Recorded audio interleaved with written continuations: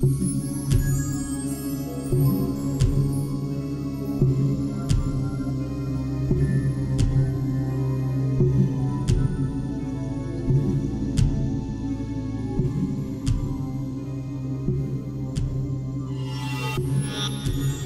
to me was her mistake.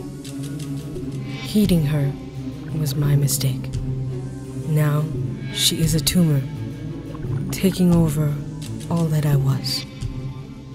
Before her, I was much like you.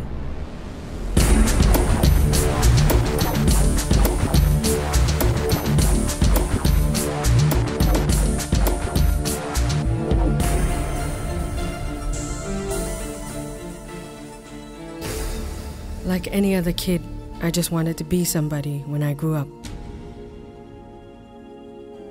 Educated, influential, rich. I spent decades pursuing this. I can't tell you exactly when she came to me.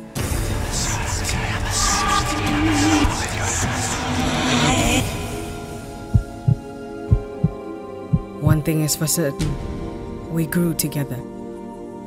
She now taunts, "You do not belong here. Your journey has been a waste." Like a diamond can only be cut by another diamond. Her noise can only be drowned out by a louder noise.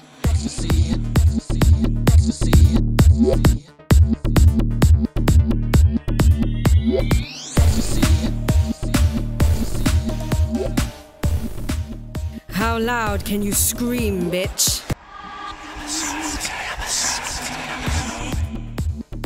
She's screeching louder than ever. I'm lost even among people. Behind her fake smile, I hide. She's a parasite. I'll get rid of her.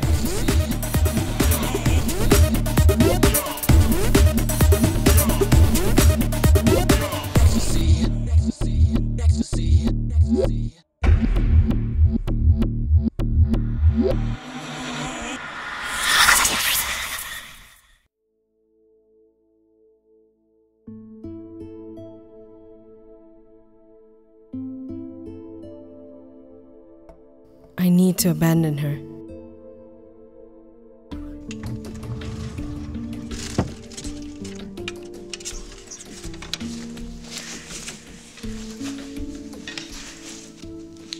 I should leave before she wakes.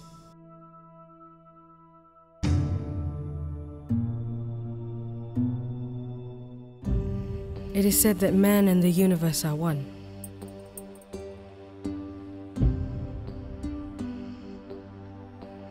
For eons, mankind and nature coexisted amiably. Man revered nature and saw God in everything, from the smallest pebble to the magnificent sun. But now, the connection between man, nature, and the universe is lost. To truly know myself, I have to return to the core, to nature.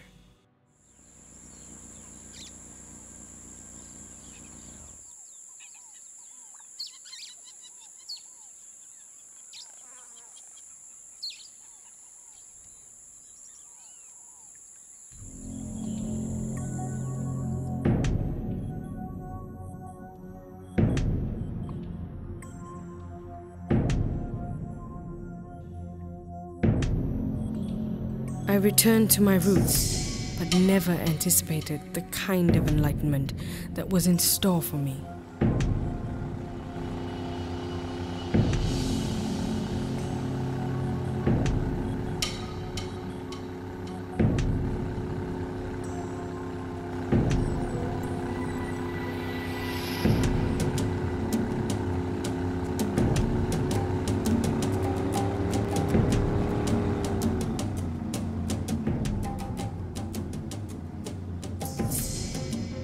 I knew I'd die one day, but I never expected it to happen with the blink of an eye.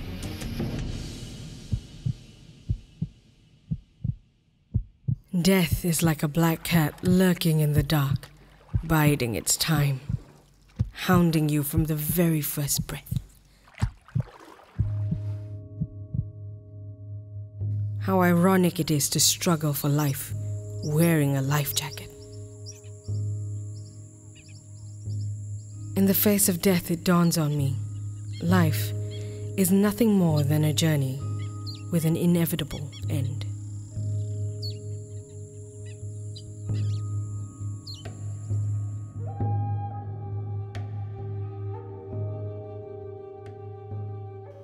Is anything secure in this life?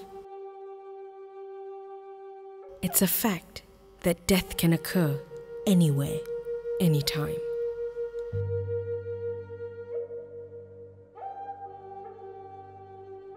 Yet we convince ourselves that it is something distant, and we continue being blissfully ignorant.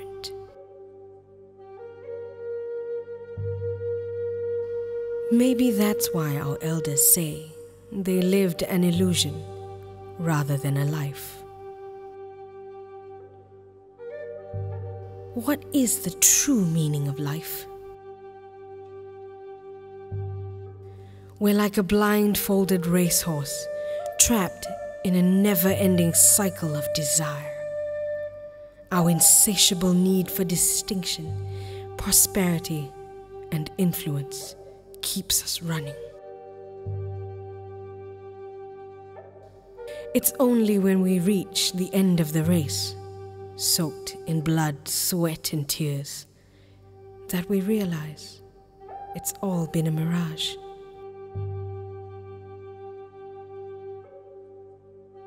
Watching these gentle spirits go about their lives, grateful and satisfied with what they have, helps me emerge from my delusions.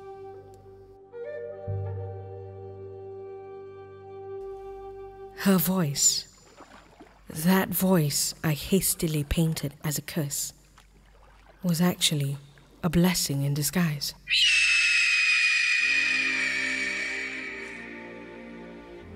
I have made peace with myself. I have learned to live each day as it were my last.